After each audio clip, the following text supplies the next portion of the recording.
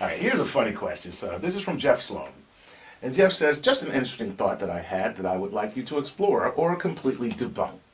If objects moving faster than the speed of sound can cause a sonic boom, is it at all possible that the Big Bang was a result of something traveling faster than the speed of light? If I'm correct, please provide an address where I can pick up my Nobel Peace Prize. Okay, first of all, the Peace Prize is not given for discoveries in physics. That would be the Nobel Physics Prize. Aha! Just to clarify that. There you go, Jeff. Sorry, buddy. No Peace Prize for you, no matter what. No matter what. Occasionally a scientist can win a Peace Prize, but it's rare. It usually goes to a politician in power. Right. Or a dissident in power. Right. Right. So what do you want? So he wants to know if you can get a sonic boom, a light boom. Yes. Basically a light boom is what he's talking about. The answer is yes. It's called Cherenkov radiation.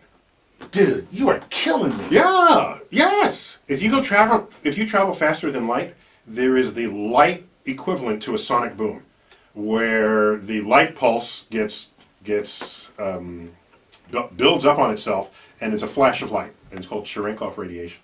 Now, but since you can never travel faster than light, right, you might ask, how does one come up with this stuff? Exactly. Here's how it works. If you have light traveling through water, transparent water, light travels slower through water than through a vacuum.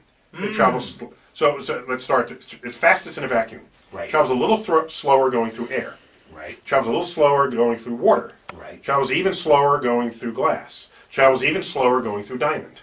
Okay, and of course that is because it is both a wave and a particle. Yeah, it's trying to get through the medium. Trying to get through the medium. And in fact, the diamond, if I remember my number, it's 40% as fast in a diamond as in a vacuum. Wow.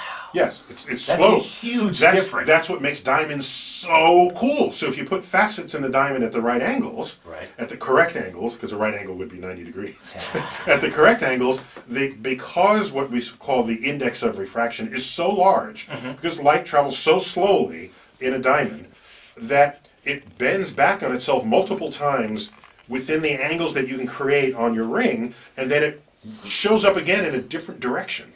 So that's why a diamond looks like it sparkles.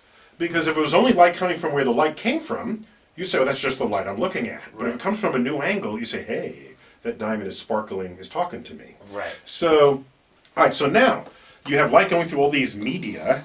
Now you send a particle through there faster than that speed. That will create a mini sonic boom, except it's not sound, it's light, a mini light boom. And it was first described by the physicist named Cherenkov, and he won a Nobel Prize for this discovery. Look at that. The Cherenkov. So tell him the Nobel Prize has already been claimed. Already been. Sorry, Jeff. Your prize has been claimed. Okay. You were right, but somebody beat you to the punch. Wait, but let me get back to the Big Bang. So the Big Bang was an expansion of the universe faster than light, but it's not the universe expanding faster than light in a medium. Gotcha. It is the very fabric of space and time itself expanding, and you don't get Cherenkov radiation for that. From that, okay, right, because it's actually happening in the vacuum, which is space. Well, no, I mean, all of space is the explosion. It's not a vacuum within the space. Oh, okay, so the space itself is the explosion. Is the explosion, Gotcha, exactly. gotcha. Duh. Look at that. Yeah, that's awesome. Right, okay.